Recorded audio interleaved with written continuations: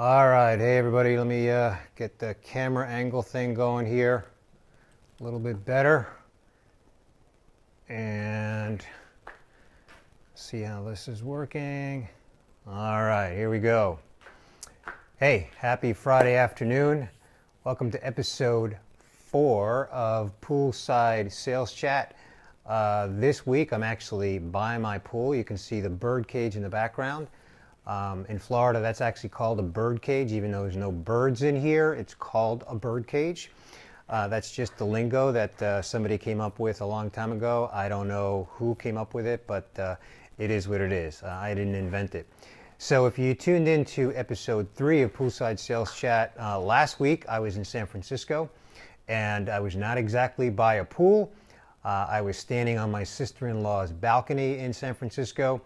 And while the landscape view that was behind me was just off the charts spectacular, because she lives up just below Twin Peaks in San Francisco, which is the highest peak in the city of San Francisco, and she lives in a house that's just on the street below that. And so the view from there is just breathtaking. It's like postcard view. It was not a pool. It was nonetheless a gorgeous landscape. So this week I'm back in Florida. I'm home with the poolside behind me, and here for episode 4 of Poolside Sales Chat. So we are uploading these periscopes up on our YouTube channel. So for anybody who's tuning in and doesn't know me, I'm Bernie Borges with Social Business Engine, and we've got these periscopes going up on our YouTube channel. So it's youtube.com/socialbusinessengine or something like that. Anyway, you can find it that way. So if you're watching live and you've got a friend that needs to catch this episode, just point him to our YouTube channel. So on episode 4 of Poolside Sales Chat, here's what I want to talk about. I'm still talking about things that inspire me from a blog post that was published early in April, titled "Social Selling is Back to Basics." And in that blog post, I curated 17 tips from 17 experts, social selling tips. And a lot of them were very basics, okay? Just like the title of that episode is Social Selling is Back to Basics. So this week's episode, what I'm going to cover this week, was inspired by Jon Ferrara. Jon is the CEO of Nimble. And what his tip, he's got a lot to offer on social selling, by the way. But his tip is that, hey, Carrie411, thanks for joining. His tip is that social selling is kind of like going back to the old ways of selling in a small village where everybody knew everybody. You know, kind of like the Leave It to Beaver days and the Andy Griffith Show, if you ever watched any reruns from the Andy Griffith Show, where, you know, everybody knew everybody, and, you know, and you were who you were personally and professionally, and everybody knew you. And so a big thing that's been talked about for quite a long time is, how do you separate the blurred lines between personal and professional as a professional selling person, you know, in professional sales using social media? How do you separate those lines? Those lines are blurred between professional and business.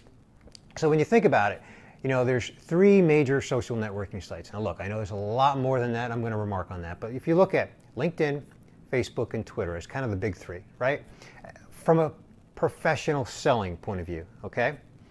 Well, on LinkedIn, you invite people to connect with you. You actually are inviting them to be part of your professional network, right? So the protocol on LinkedIn is that it is strictly professional. So, but would you post on LinkedIn something that you would also post on Facebook? Now, the interesting thing about Facebook is that when you connect with someone on Facebook, you're actually adding them as a friend, right? So you become someone's friend on Facebook. So it's much more common to post more personal things on Facebook. So for example, last week I was at a wedding in beautiful Sonoma County, California, and I posted lots of pictures of my beautiful niece's wedding. And it was, you know, fantastic. So, you know, if you go to my Facebook page, that is my personal profile, you'd see all kinds of really cool and fun pictures. Hey, Dave in Tampa. And so that's, you know, that's normal. That's kind of expected. That's what you do on Facebook. But I wouldn't post those pictures of the wedding over on LinkedIn, right? So there's kind of a clear delineation there. You know, like LinkedIn is professional networking. What you post on LinkedIn is strictly business professional. Facebook, it's not strictly personal, by the way. There's a lot of business stuff going on Facebook. I'm a member of several groups that are, you know, within my industry. That's professional. And in those groups, I don't post pictures of a wedding that I attend, right? Or if I go out to dinner with my wife and, you know, we take a picture, I'm going to post it on Facebook if I choose to. And I've done that, you know, on my Facebook page, but I'm not going to do that in a group that I belong to on Facebook, right? But now, what about Twitter? How do you use Twitter? You know, there's a real decision, right? Am I going to use Twitter for business or am I going to use Twitter just for fun, right? Now, what I've seen some people do is they create a separate Twitter account for like a hobby of theirs, golf, whatever it may be, right? And then they have one for themselves. That's a personal choice, nothing wrong with that, right? But for me, I just choose to be me, right? And then I'm just going to tweet about whatever I want to tweet about. A lot of it has to do with stuff that's going on in my industry. But if I want to tweet about, you know, a Tampa Bay Lightning game that I'm going to, or if I'm just out and about and I take a picture, I want to tweet it, you know, I'm not going to hesitate to do that, right? Because people do business with people they know, like, and trust. So I have no hesitation to post stuff within those three networks that are going to paint that picture, right? But here's a question for you. What about Snapchat? Now, you may or may not be on Snapchat, right? I've been on Snapchat for 4 years, but I really only consider myself on Snapchat for about 4 to 6 weeks. And the reason is because I've only recently started posting to my story for about the last 4 to 6 weeks. And, you know, I'll have to be honest here, at first it was strictly personal. I was strictly having fun with it. And now I've just noticed that it's gone from 100% personal to maybe 80% personal. And the way that 20% crept in was that, hey, the last 2 weeks I've been at conferences, right? I was at Social Media Marketing World 2 weeks ago in San Diego, or last week rather. And then this week I was at Social Media Strategy Summit in Chicago. So I'm snapping, you know, what I'm doing at this conference. The funny thing is that I'm also snapping things that are fun because I'm hanging out with people, we're engaging with each other, and we're doing things that are actually fun and engaging with each other at a real human-to-human way, right? So the idea basically is that it's really difficult to kind of draw a line between personal and professional. I can think of a buddy of mine within the industry, within my professional circles, who, you know, he's smart, he's talented. I really respect him tremendously for what he does in his line of work, right? But when he talks, he uses F-bombs. Now, it's not crazy, it's not like out of control, but he uses them. And while that may not be me, it doesn't mean that it shouldn't be him, right? I mean, I respect him for who he is, both professionally and just as a person, and I'm not going to judge him for that.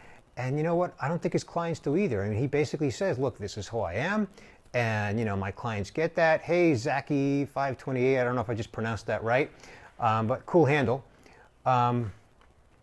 So, hey, Carrie, you joined a little late. I did that in the introduction here. So I'm Bernie Borges, and I'm with Social Business Engine. Check out socialbusinessengine.com to kind of get the full picture here. I'm talking about a blog post that we published at the beginning of April called Social Selling is Back to Basics. And specifically, I'm talking about the topic of how do you balance personal and professional. Now, I'm speaking to the sales professional here. Okay, if you're a brain surgeon, if you're a lawyer, you know, if you, certain industries or certain professions where the people just want to keep their professional activity on social media separate from their personal separate from their professional. And I get that. I'm speaking to the sales professional. This is poolside sales chat. So I'm speaking to the sales professional who struggles with how do I, you know, keep my personal life separate from my professional life. And really, it is my opinion that if you're in sales, especially if you're in B2B professional sales, that you shouldn't sweat that. You should just be who you are. And now look, if you're drinking vodka shots in a barber's chair, you know, at a bar on a weekend or even a weeknight for that matter, and you're posting that online on Facebook or whatever, look, you have every right to do that. You know, it is your personal life, right? Just know that, you know, you're taking some risk if you're posting that kind of content. So, you know, there's also some good judgment involved here, right? So just, think about what you're posting from the standpoint of your brand, your reputation, and the fact that, there are people out there that can see that content even if they're not connected with you. Now, let me ask you this question. If you're in sales, which is who this poolside sales chat is intended for, right? Do you invite your clients or customers to be your friend on Facebook? Huh? That's a tough question for some people, right? Well, while I'm not here to answer that question for everybody, I will tell you that in my opinion, if you have a good relationship with a client or customer, I mean a really good relationship where you just connected person to person, then if they don't invite you, which they might, then go for it. Invite them to be your friend on Facebook. You might learn something about them that you didn't know before, and likewise they might learn something about you that they didn't know before, and you might just strengthen that bond between the two of you. But again, use some good judgment, some discretion on what you would choose to share online, because again, the lines really are blurred between personal and professional. So it is my advice for sales professionals to not sweat it too much, and really just be yourself, connect with people at that human to human, person to person level, so that you can strengthen relationships as much as you possibly can, as long as they're genuine and authentic. Don't ever try to fake it. People are way too smart. They'll see right through that. I've said it before and I will say it again because it's that important. So anyway, that's going to do it for episode 4 of Poolside Sales Chat. For more on this topic, go to socialbusinessengine.com where we talk about this stuff. And Carrie, so the networking groups that I belong to on Facebook are Social Media Masterminds, and there's one group that's a closed group with the IBM Futurist. And then on LinkedIn, boy, I belong to several groups on LinkedIn. Look me up on LinkedIn, Bernie Borges, and you can see the groups that I belong to there.